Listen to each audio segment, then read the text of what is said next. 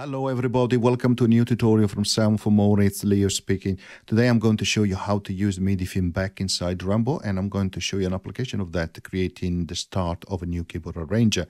Before I continue, I would like to remind my viewers to subscribe as it helps with growing the channel. Thank you very much.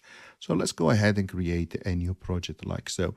Let's go to the main track, and let's say that I want to drive something that is on the main track, for example, from track number 1. So how do I do that? Well, first of all, I could, for example, add a MIDI to CV here after track number 1. And then after that, I could, for example, add an FM operator. Now, let's take the input of that master track and connect it to the output of that FM operator. And if I press some keys now, you don't hear anything, of course. But because the connectivity is only towards track number 1. But if I connect, for example, the MIDI input of track number 1 to the input of main track, in terms of MIDI, and now press keys on the keyboard, you hear, of course, some sounds. Now, let's say that I disconnect that. So again, if I press keys on the keyboard, you don't hear anything. But if I go now to track number 1, you will hear sound, and that's because MIDI is connected from track number 1 to the MIDI to CV here. Okay, so but let's assume for example that you don't have this connectivity and that the MIDI to CV is actually connected to the MIDI input of the main track, like so, right? So if I press keys now on the keyboard, it works because the MIDI to CV here is connected to the main track MIDI input. Let's go to the track number 1 now. This will not work anymore. Now, let's assume that we want to drive using some MIDI modules inside track number 1 without using that MIDI connectivity, the modules which are in the main track. So how would I do that? Well, one way to do that would be, let's go to the main track. Let's ensure that the MIDI input is set to all. And you have a new option here, which is MIDI to feedback, by the way, which is different from Drambo. But let's set the receives MIDI to always. So it will always receive MIDIs even when the main track is not active. Let's go back to the main track now. Let's go to the property and let's ensure that as a MIDI input, you don't have all and you don't have MIDI to feedback, because we're going to send MIDI messages from track number 1 to the MIDI to feedback port and or output. And we don't want to have input coming through MIDI feedback. So let's select Drambo in this case. So we could add now a Euclidean sequencer like so, right? And if I click play, actually, you don't hear anything again because it's not sending out MIDI messages now.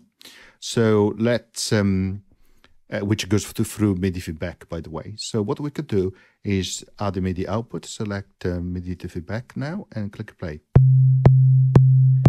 So the Euclidean MIDI sequences generate a MIDI event, which then are sent to the MIDI output module, which is sending those MIDI messages to MIDI to feedback, which are then coming back inside the main track. And then that MIDI messages are connected through the MIDI to CV here. And that is how it works. Okay, let's put that to practice into perhaps the beginning of what could be a keyboard arranger. So let's create a new project.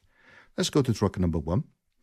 Let's set that track not to receive MIDI to feedback. So we're going to say only Drambo, like so.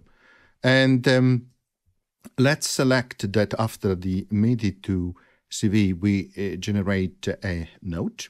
And then we send it out through the MIDI output to MIDI feedback. Okay, there you are. Let's go to track number 2 now.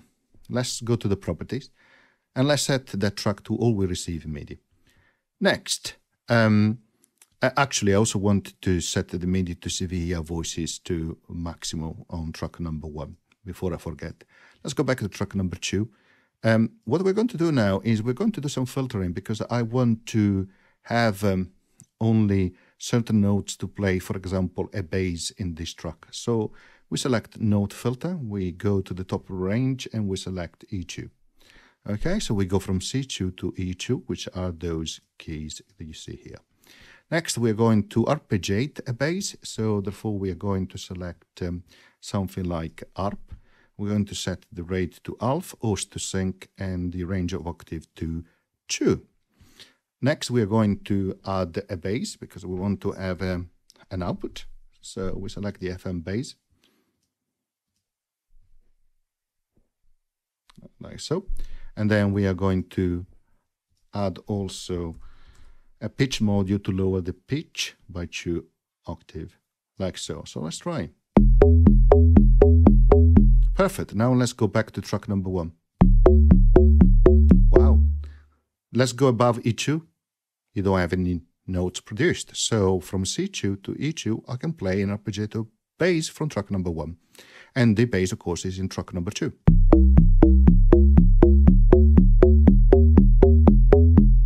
Okay, let's go to track number 3 now.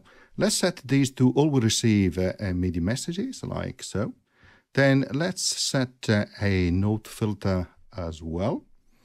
So let's find the note filter, like so. Let's set the starting point here to F2, like so. Let's set the MIDI to CV this time to maximum. And let's add an ARP module as well here. And we set, we leave the rate to 1, why not?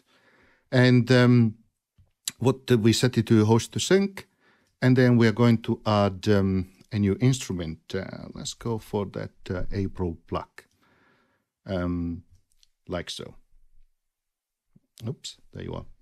And let's change lower a little bit the volume. I know these normally is quite high, so let's try on the keyboard now. Okay, so let's ensure that we have from F2 to C3. Oops. Okay, let's try again.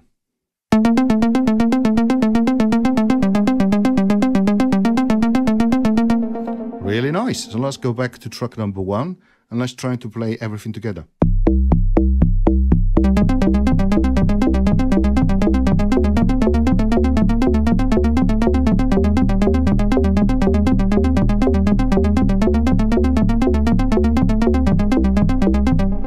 Nice. That is the start of a keyboard arranger. So let's go to track number 4. And why not? Let's copy and let's hold, click and hold here on the filter. Let's copy that. Let's go to track number 4 and let's add that. We click on paste like so. So we have the same range. And then what we're going to do here, we're going to add a pad. Let's choose these pad here. Okay, now let's set that track to all we receive MIDI, like so. Let's go back to track number 1 and try. That works perfectly, but let's increase the number of voices to 16th. Otherwise, we cannot play polyphony on that pad.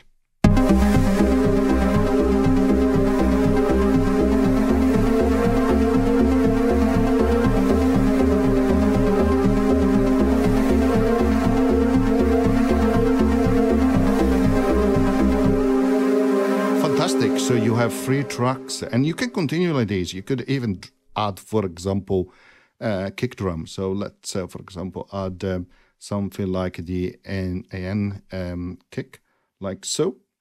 And then let's do something like that. And then let's go to the next track and let's search for something like snare, like so.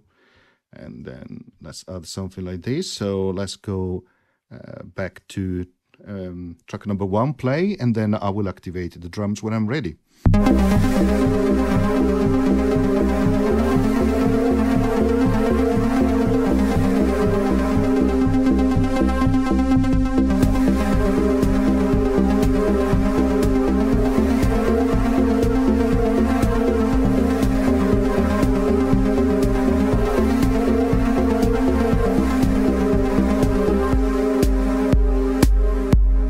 Okay, I hope you enjoyed the tutorial, and as always, see you next time. Bye.